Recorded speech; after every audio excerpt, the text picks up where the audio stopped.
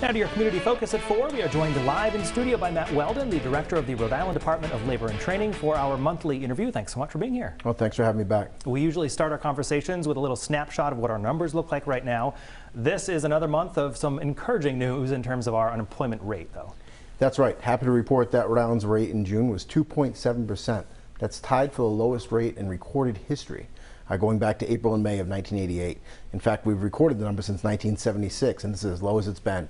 It's a good thing for Rhode Island. Are you surprised at all to see it reach kind of a matching historic low? We've been going in the right direction for over a year now, and we knew that we thought it could keep going lower, and it did. Right now, the job is to keep that momentum going. Hopefully. That would be the good news. Absolutely. So part of the latest round of numbers include kind of a section we were talking about it just before we came on camera that are called Rhode Island-based jobs. After a few months of growth in that category, the number kind of leveled out month to month. What do those represent? Well, those are jobs that are in Rhode Island. So as opposed to someone that's a Rhode Islander that works out of state, these are jobs in Rhode Island that could be filled by Rhode Islanders or someone from another state. We've recovered now about 90% of the jobs that we lost during the pandemic. You know, we're holding steady right there at this moment. That's not a bad thing. It's a tight labor market. You know, we've been talking about that for some time. It's probably tough to fill jobs at the moment because a lot of Rhode Islanders are working. We have a record number of Rhode Islanders themselves working, 556,200 people, more than ever in recorded history. So not a bad thing that that number hasn't moved much. That represents good news, essentially. Right. We'd like to see it move. We'd like to see more people working in the future, but right now the numbers are pretty strong. Encouraging as well. So specifically through the pandemic, we heard a lot of conversations in many different aspects about equity, access to resources in a number of ways. Your office is receiving a little over $2 million now to focus, it's in grant money to focus on equity. How do you envision that money being used now? So I'm thrilled about that grant. It's $2.3 million to come from federal resources back into Rhode Island to help us improve access to unemployment programs. Unemployment is everyone's system. And for too long, some communities in Rhode Island have had difficulties accessing it. And so this money is going to help us add bilingual staff. We already have some, but we'll enhance that presence.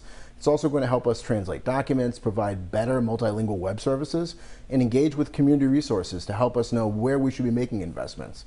It's a long time coming. It's a good resource, a lot of work, but we're happy to do it. And I imagine a big part of that is then letting those communities know that you have these resources. Absolutely. It's all about making sure the system works for them, but bringing the system to them as well. Equity is about intentional investment. And when I got the DLT and I got this job, you know, I said two things. I want to serve all Rhode Islanders well, and I want to make intentional investments and focus on bringing equity to all of our programs. This grant will help us do just that. Any kind of time frame for a project like that? They typically run over a couple of years, sometimes a little bit more. This is a down payment on a lot of work to come. Great.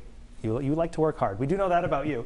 So obviously I'm going to set this up by saying you're not an economist, but I imagine you are keeping a close eye on kind of all the conversations about a possible recession, the direction we're going in. What are you watching? What indicators are you keeping an eye on? So you're right, and I typically try to stay in my lane because I can easily get myself in trouble. But I just look at the labor market itself, the data that we report month to month, unemployment claims. You know, we're around 6,000 claims, a little more, a little less on some weeks. That ebbs and flows naturally throughout the year. Pre-pandemic, for the 10 weeks in a good economy, heading into the pandemic, we averaged just over 10,000 claims. Oh, wow. So we're low right now. Okay. When that number ticks up and it's not due to seasonal use, then we'll have some concern. But at the moment, we're not concerned. We hope that the momentum continues, and we have systems in place because of the pandemic. We know how to serve people better and quicker. We paid claims faster than any state in the country during the pandemic. We'll have that experience at the ready when needed. We hope it's not needed. Learn from the experience. That's all we can do, definitely. All right, Director Matt Weldon from the Department of Labor and Training, thanks for joining us. Thank you.